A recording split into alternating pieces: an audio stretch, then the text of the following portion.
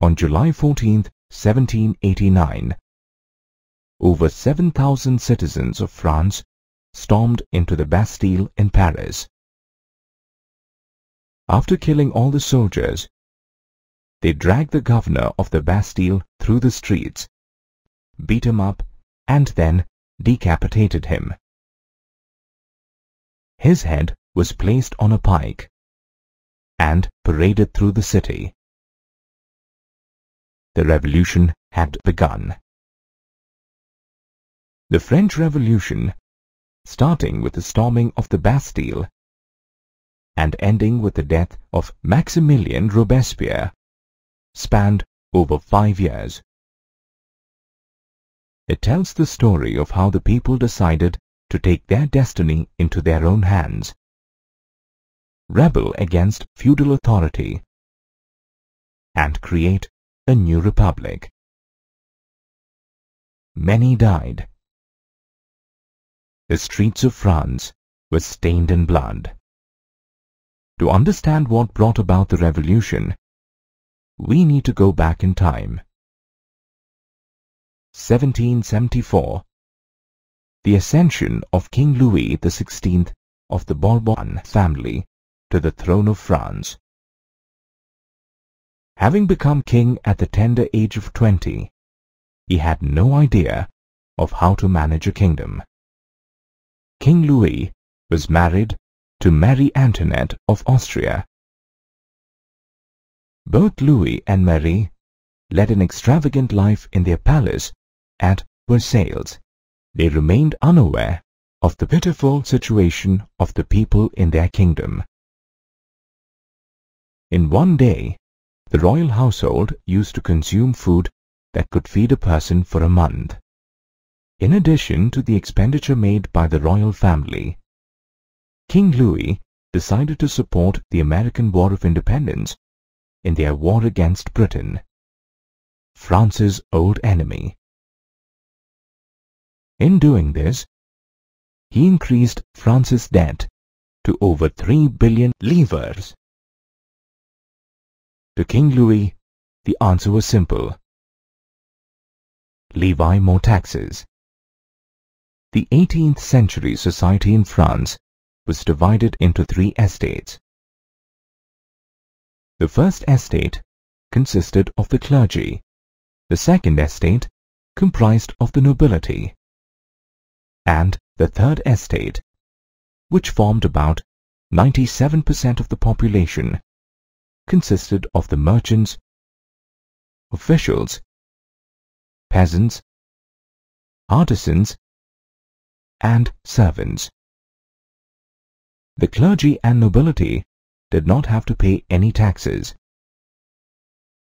So, it was the third estate that had to bear all the brunt of Louis's taxes. To be born as a member of the third estate during those times was a curse. They had to pay taxes to the king and state, taxes to the clergy called tithes, a direct tax called tille to the state, and taxes to their nobles as feudal dues from the peasants. Their taxes literally ran the state.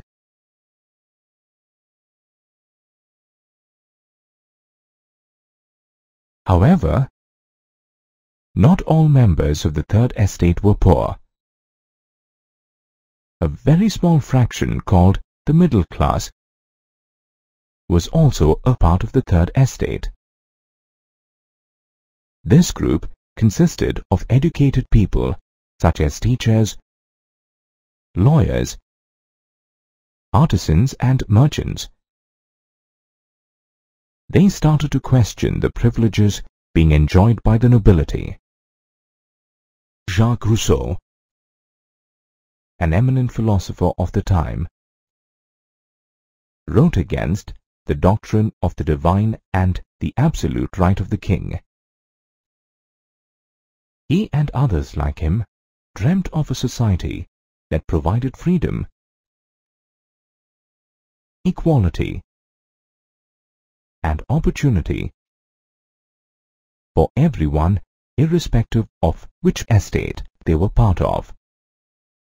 Montesquieu, another philosopher of the time, actually wrote a book called The Spirit of the Laws, where he recommended that instead of the authority only being in the hands of the king, government authority needed to be divided into three wings: the legislative, the executive, and the judiciary. John Locke, yet another philosopher of that era, is known for his famous book, Two Treatises of Government, that sought to invalidate the principle of total power and authority of the king. So there was a growing sense of discontentment across all fractions of the Third Estate, right from the peasant to the merchant. All of them wanted change.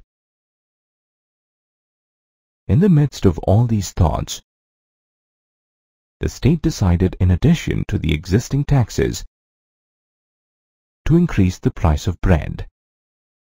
This was the last straw. People started fighting for bread. These bread riots, as they were called, increased to such an extent that anyone who hoarded bread was caught and killed. This led to a subsistence crisis, which means prime means of survival was threatened. This is caused due to reasons like bad harvest, epidemics, and price hike, leading to a large gap between the rich and the poor. King Louis knew that the economy was in shambles.